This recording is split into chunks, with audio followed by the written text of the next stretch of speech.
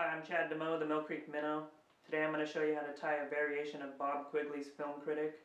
This pattern is a great representation of an emerging mayfly, and it's important to fish emergers because it's the stage where it's caught between a nymph and hatching into a dun, and it's incredibly vulnerable at that time, and trout really key in on them.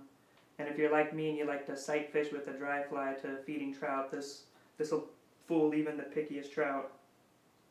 So there's two parts to the tail. I use a tan poly yarn for the trailing shuck, and then a couple of dun microfibers for the tail. The body is stripped peacock herl. In this case it's dyed yellow because this is a pale morning dun. And I show you how to strip the fuzz off of this in my Mill Creek soft hackle video, so you can check that out. The post is a white poly yarn, and we're going to wrap a medium dun hackle around that post. And then we're going to pull it over a thorax which is made of yellow superfine dry fly dubbing. So here we go. Okay, I've already got a size 16 curved shank hook in the vise. I'm going to wrap in some 8/0 tan thread. And I'm going to tie in about 8 or 9 strands of tan poly yarn. This is going to represent the trailing shuck as this is an emerger pattern.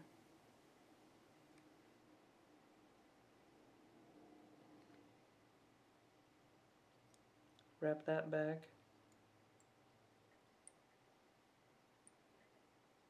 And I tie it in extra long so that I can maneuver it out of the way when I tie in the next section of the tail, which is dun microfibers.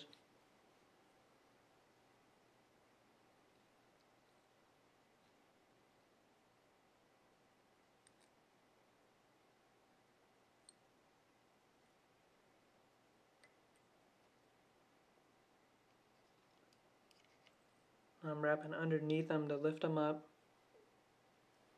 Then I'm going to come back around and I'm going to wrap in between them to split them.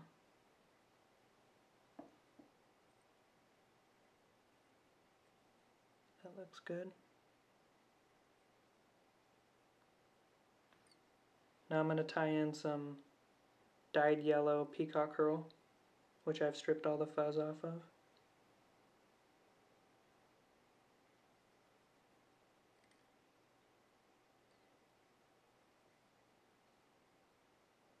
Then I'm just going to wrap forward.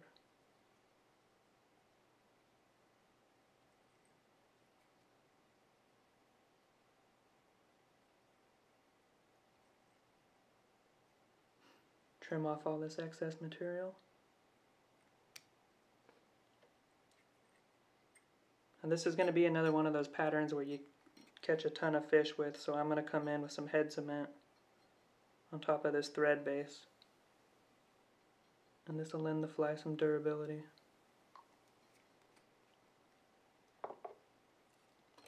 Spread that out a little bit with a needle.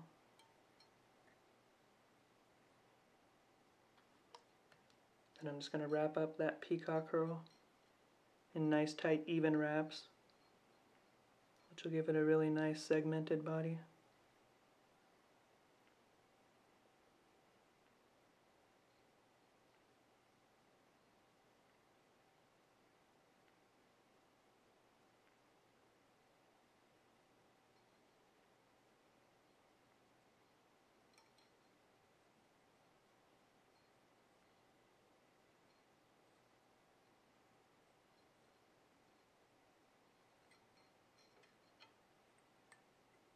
Tie that off.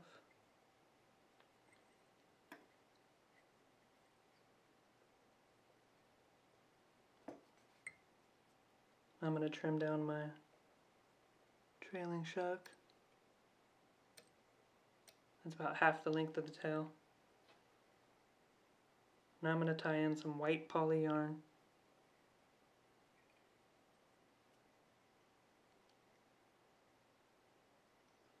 Hit it with 2 or 3 wraps. Pull it back and hit it with a couple wraps in front. I'm going to trim this back section off at about 1/8 of an inch. I'm going to grab a dun hackle.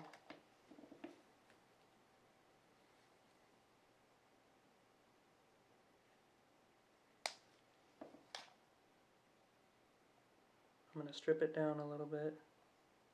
Give myself a place to tie it in.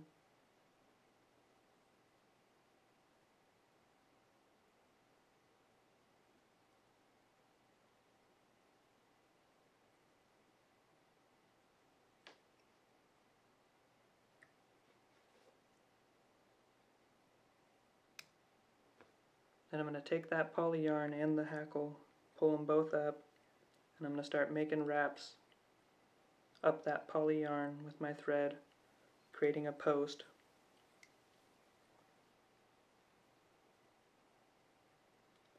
And you'll want to wrap up until you can pull it forward and your thread sits right behind the eye of the hook. So I think that looks pretty good, so I can start to wrap it back down.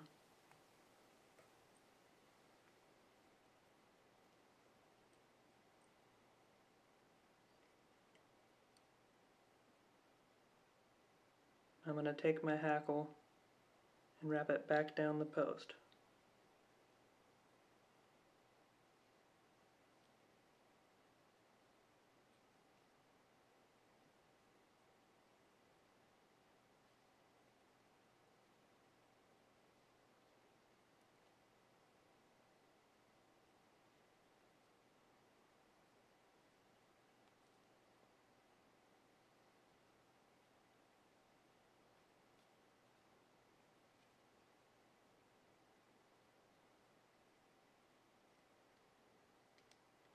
Tie it off.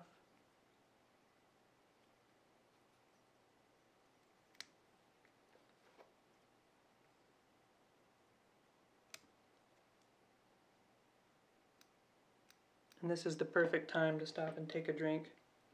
Drinking a Black Butte Porter.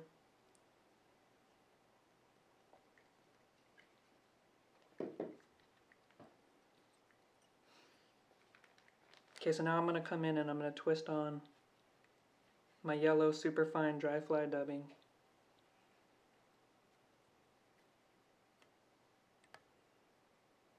Going to build up a nice thorax.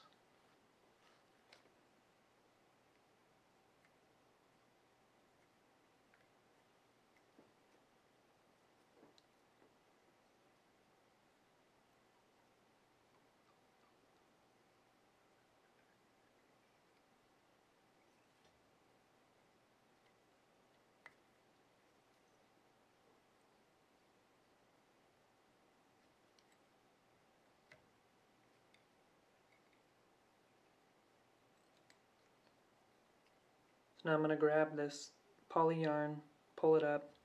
I'm going to stroke back all of the hackle fibers and bring this forward towards the eye of the hook. Catch it with a couple wraps.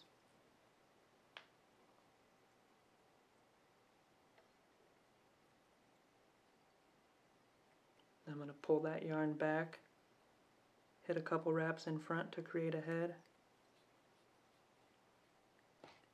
Then I'm going to whip finish.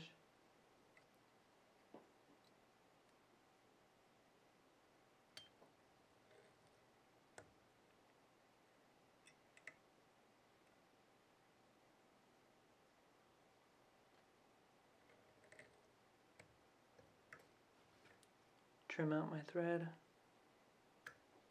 Then I'm going to grab a black Sharpie and I'm going to color in this poly yarn right above the tips of the hackle fibers.